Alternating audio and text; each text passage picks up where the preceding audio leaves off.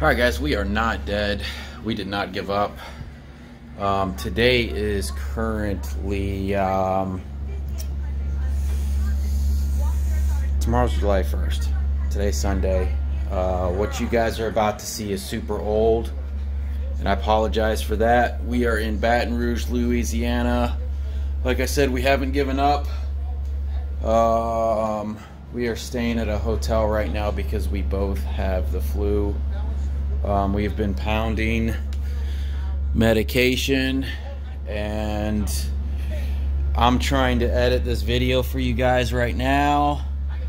I'm having to download like my intro and everything off the laptop that we bought so I could edit is currently messed up.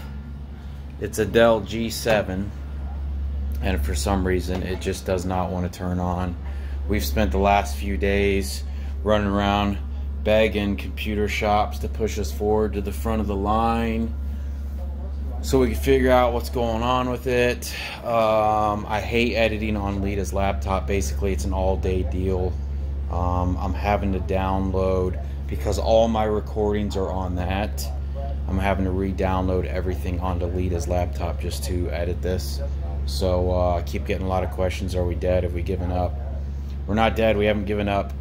Been running super hard, and that's it. So hope you enjoy this video that I'm putting out that probably took me 2 days to put out.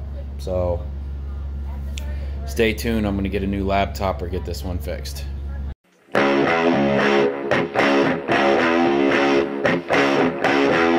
All right, guys, we are headed out for the first time.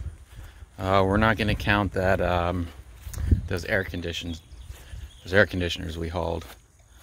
Lita's on the truck again, and yeah, we've got 2 jobs lined up. Today's Friday, the Friday after Memorial Day. Yeah. And so we've got one going from Savannah, Georgia to Alabama. Demopolis. What was it? Demopolis. Demopolis, I don't know how to say Alabama. And then we've got another one from Mississippi coming back to Savannah. So let's do this. All right. So we just arrived in Savannah. It is 12:36, and they're not ready. The rate sheet says to be here between 12 and 3, and we got here, and they said they still have a couple more hours on working on it. So they said we can drop our trailer and come back, and I don't know, depending on how long it takes them, we might have to call this broker and be like, yo, we're gonna need some money for sitting here, because now we've started our 14-hour clock, plus they want this thing delivered by tomorrow. I don't know what time tomorrow. Same thing, between 12 to 3 is what the rate con said. Yeah. So, which this will put us driving pretty much all night long. So that kind of sucks, because you know what it is like to find a parking spot. So we're gonna go find something to eat, blow some time, and they're gonna text us when it's ready, hopefully. yeah, we gave them a card and said call us. Oh. Alright guys, we went and ate lunch and we came back.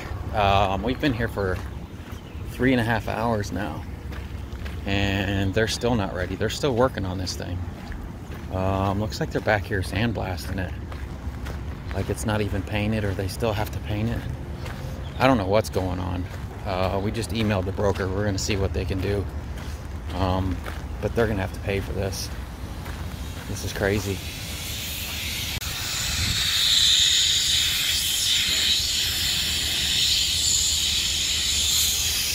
So I won't be showing you the try-on of the bottoms because they don't fit. Bra is padded, but they are removable pads, so you can take them out if you don't like them. I mean, even if I don't go swimming or wear this as a swimming top, I will definitely wear this as like a crop top with a...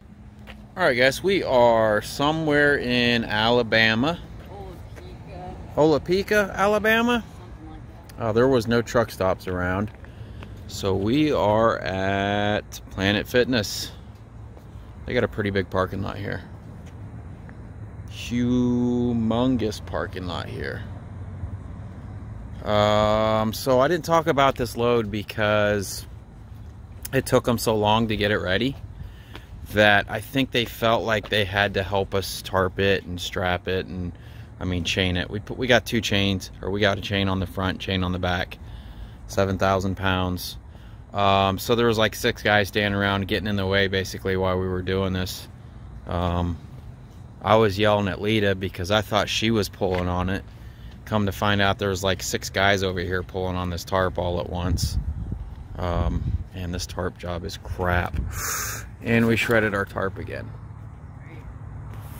Yeah, it looks like it beat up. Oh, we had some bungees break. That sucks. Yep. Some bungees broke and that chain. Our blanket is off. Well, that was wrapped around a piece of metal right here. Damn. So it took them 4 hours to get this ready. So they gave us $100 for detention, and then the people there gave us $100 and said dinner was on them. So that's pretty cool. So it is what is it, like 10 o'clock at night? Yeah. So we are going to grab something to eat, go grab a shower, and go to sleep. I have to film us walking to get something to eat because I'm always filming us walking to get something to eat. I don't know if the you might be right. I don't know if you, dude. we might have to walk up through the drive-through. Yeah. What about Taco Bell? You think Taco Bell's will be open? I don't know if we can walk in here and eat. We're at a Hardee's because that's the only thing that's, I don't know. There's a Bojangles and a Taco Bell, but I don't know. Let's see if they'll let us eat in this lobby.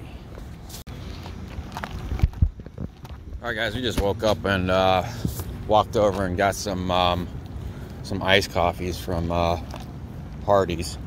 It's decent. Probably some of the better ones that we've had from these fast food chains.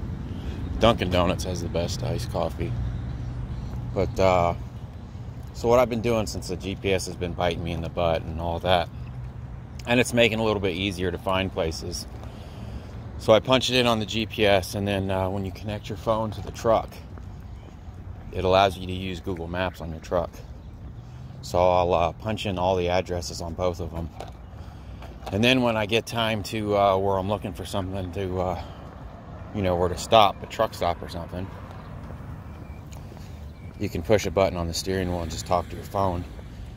And I'll be like, look for Planet Fitnesses along my route, or Super Walmarts along my route. And it'll show you all the Super Walmarts along your route and how far they are and how long it'll take you to get there. And I just match that up with my time left to drive. So that's how I use pretty much every minute of my driving that I can. And then when I find, you know, I'll try Planet Fitness first. We'll look up the address, and if it looks like it's got a big parking lot like this, like I showed you guys last night, I don't know if you could tell, this is a good sized parking lot. So I'm not afraid to park here. But a lot of them will be in like a tiny parking lot that you can't really park at. So if that's the case and there's no truck stops around, you know, I'll check the Trucker Path app. I checked it last night, and all of them around said that it was full. And then I'll check a Walmart, you know, Super Walmart, see if there's a Super Walmart around. So, but I think the key is to try to use up as much of your driving time as you can if you want to, you know, pump out as many loads as you can to make money. So we're going to do our pre-trip here and go drop this thing off. Oh, I don't know if I told you. I'll post a picture of this. They said it's has something to do with recycling paper. I think what happens is it's like a big tank. They dump in a bunch of paper, and it's got like a rotor that kind of beats up the paper in water. I said this is the second one they've built for this company. The other one wore out after a couple years. So, yeah. All right, we'll see you there.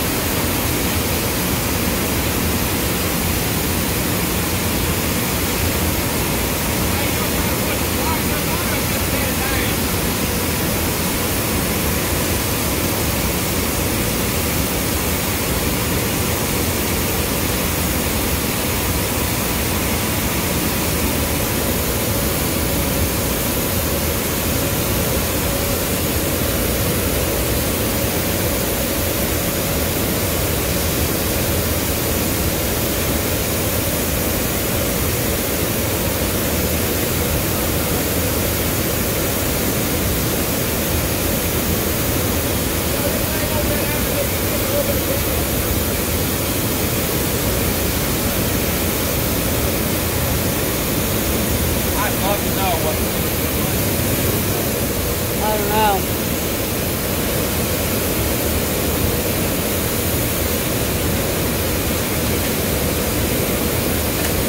Maybe we should chain them like we have the corner.